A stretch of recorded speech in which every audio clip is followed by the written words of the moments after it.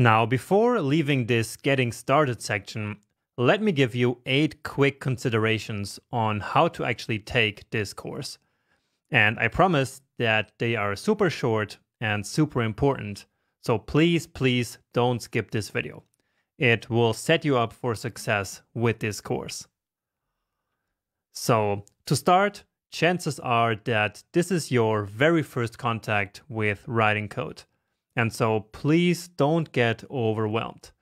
I have literally seen tens of thousands of students going through this course or one of my other courses, and I can tell you that it's 100% normal that in the beginning you will not really understand everything. So just keep going through these first few sections, even if you don't understand 100% at first. You will very soon, believe me. That's just normal. Just don't think something like, I guess coding is not for me. So that thought is simply not allowed here. Also, keep in mind that everyone has different learning speeds, and so you will get there eventually. Just keep following the course and keep practicing as much as you can. Now, about actually taking the course, you always need to code along with me. And this is absolutely fundamental. You will learn exactly 0 HTML and CSS skills by simply sitting there and watching me code. So you really have to actually write the code yourself, even if you're just typing the exact same words as I am typing basically in the video. But it really doesn't matter. As long as you're coding, the code is getting into your brain and you're learning. And so that's all that matters. If you want the course material to stick in your brain even better, then take notes. So notes on code syntax, notes on theory concepts, and really notes on everything. You can't take too many notes. Now everyone has their own style, so just find your own one. Next, try all the coding challenges that I present you.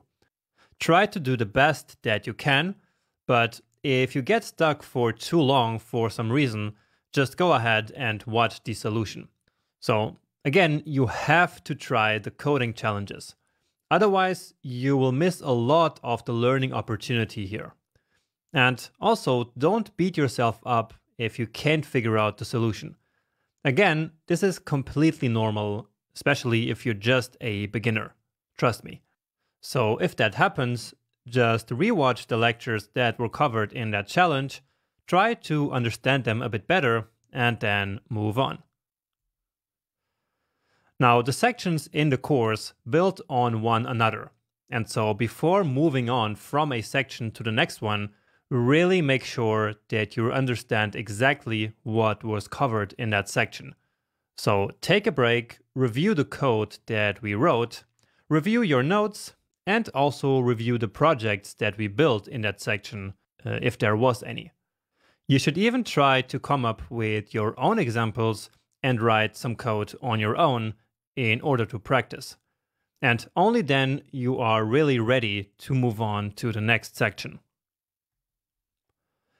Now, if you have a question or an error in your code, always start by trying to solve the error by yourself.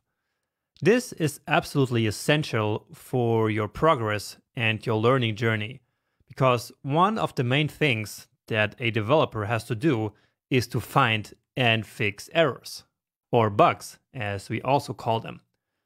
Now, if you can't solve the problem, then go ahead and check out the Q&A section here on Udemy, because probably someone else already had the same problem before. If that also doesn't help, then of course you can ask a new question. To do that, use a short description, post your code on codepen.io, and share the link in the Q&A. So don't just paste a wall of code into the Q&A, but instead please use a service such as codepen.io. Next, I just wanted to quickly mention that I recorded this course on a Mac, but everything is going to work the exact same way on Windows or on Linux.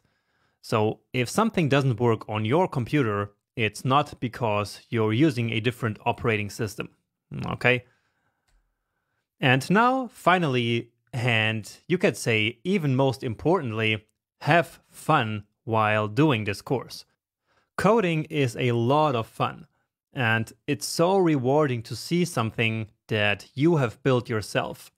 So if for some reason you're feeling frustrated, then just stop whatever you're doing and come back later. So again, you always need to have fun while coding. And with all this being said, let's now finally get started.